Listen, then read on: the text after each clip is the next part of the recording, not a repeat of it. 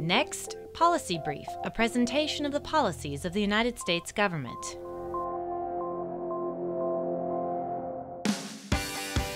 November 11th to 15th marks the 14th Annual International Education Week, a celebration of the benefits of international education and people-to-people exchanges.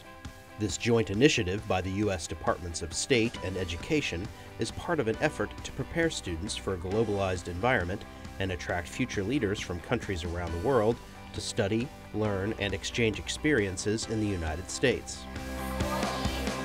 In today's increasingly interconnected world, said U.S. Secretary of State John Kerry, the principal challenges that we face are global in nature. So we need more talented scientists and engineers, business leaders, teachers, social entrepreneurs, diplomats, people in all sectors who can work across borders to find solutions. Students with experience overseas gain the knowledge, skills, and self-reliance that are needed to compete in today's globalized economy.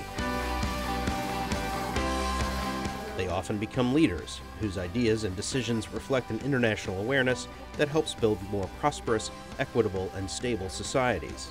I have met many prime ministers, foreign ministers, finance ministers, other leaders, all of whom came to school in the United States.